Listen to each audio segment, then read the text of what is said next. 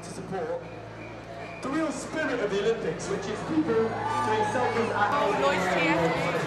Hi, Bank. It's very nice to see you.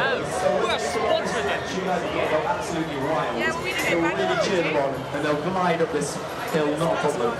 It's very nice to see you all. How you doing, ladies over there? Hello. Hello, people over here. Hi guys, so what do you think about the Olympic torch coming through Bath? It's great.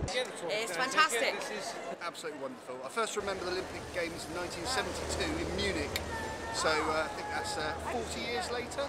So yeah, so really, really special. Fantastic.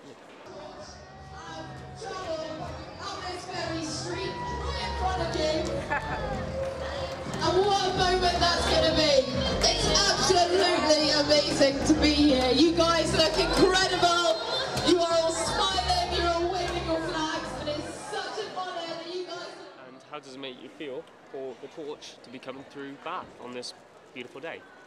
Well, it makes me very proud actually, because within a few days, my hometown, St Austell in Cornwall, had it on day one, and then my adopted city of Bath has had it today. So yeah, it's really great to see the torch coming through the most important part of the country, the West Country, first. Brilliant. And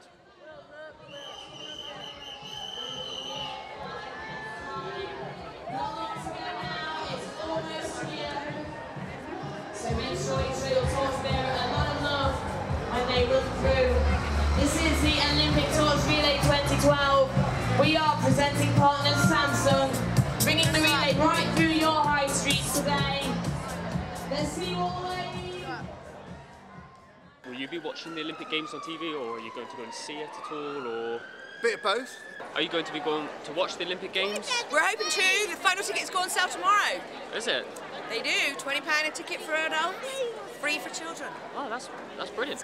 Mainly the TV, of course, but we have got tickets for the sailing in Weymouth and also some taekwondo in the second week. So we will be watching a bit live just to, you know, experience some of the atmosphere.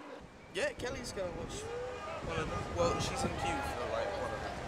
Are you?